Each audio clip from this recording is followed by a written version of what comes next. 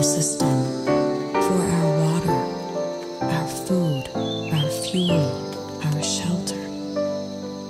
We are utterly dependent upon it. The system is designed to create dependency. It's so much easier to control those who need. Despite faithfully feeding this hypnotizing system, it has failed us.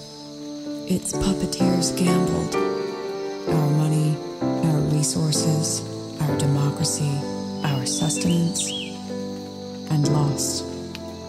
And then they got bailed out at our cost. Their fiduciary failure was rewarded with lavish bonuses and golden parachutes. Decadence is never enough when money is your master.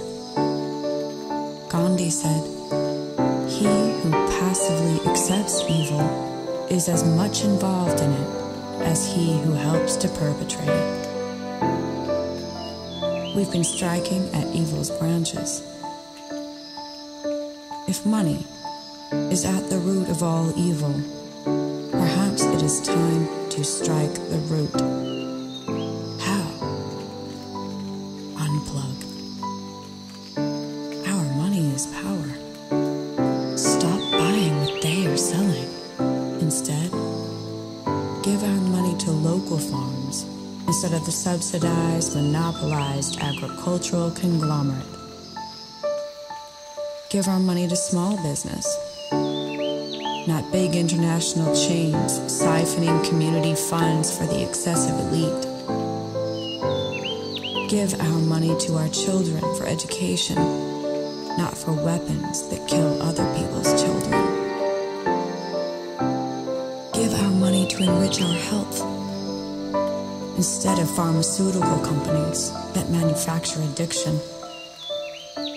Give our money to restore the environment around us, upon which all life depends, instead of mountain topping and offshore drilling. Give our money to innovation, not industries bound for certain obsolescence. Give our money to creators, not looters. Turn off the television. Grow a garden. Ride a bicycle. Write, read, dance, sing. Feed our souls. Follow our dreams. Strike this root chord of a new scale